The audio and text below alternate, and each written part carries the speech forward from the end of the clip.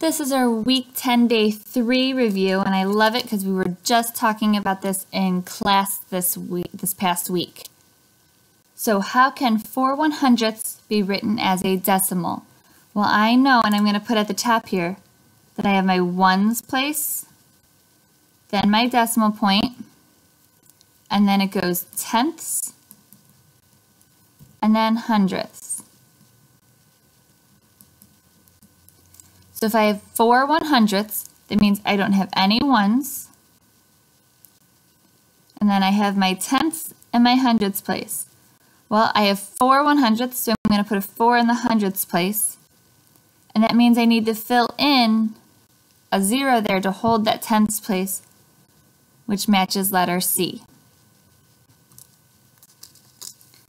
Number 2, the snake was 37/100ths of a yard long. What is this length as a decimal? So again, I'm at that hundredths place. I don't have a whole number out front.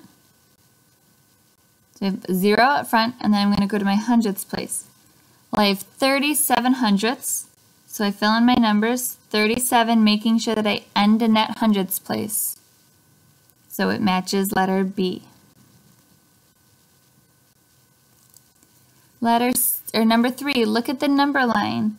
What is the number represented by the arrow? So it looks like I see tenths. So 4/10ths, 5/10ths, 6/10ths, and in between each tenth is a hundredth. So this would be 51, 52, 53, 54, 55, 56, 57. And because it goes to the second place, it would be hundredths. So 57/100ths, and that matches A.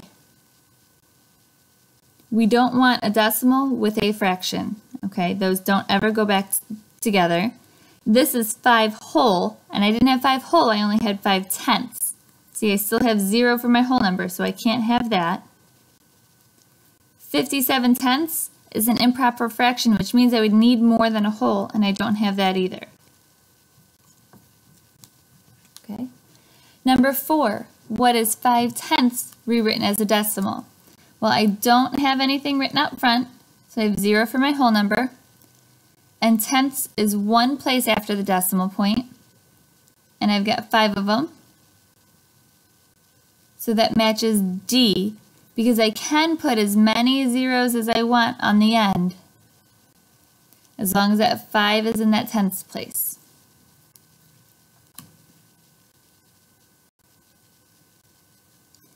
Number 5, what two numbers is 0.71 between? So just like we did for number 3, I'm going to make a number line, and I would have 0.6, 0.7, 0.8. Okay, and here these would all have 6 something, 61, 62, 63, so that doesn't work. In between here, I would have 71, 72, 73/100ths, and that's where that one would go. So it would be between 7/10ths and 8/10ths. Okay, the 6 and the 7 is too small, and these two are hundredths. Well, I have already a 7 in my tenths place, so it's bigger than those. And number 6, where is 2/100ths located on the number line? Okay, to help me out, I'm going to write it as a decimal. That's 2/100ths. So I have 0/10ths, so I'm not even here yet. So I can't be C or D, because those are bigger than 1/10, and I don't have any tenths. So I'm going to start at 0, then I have 100th, 200th, so it would be A. Okay. That's our review for week 10, day 3.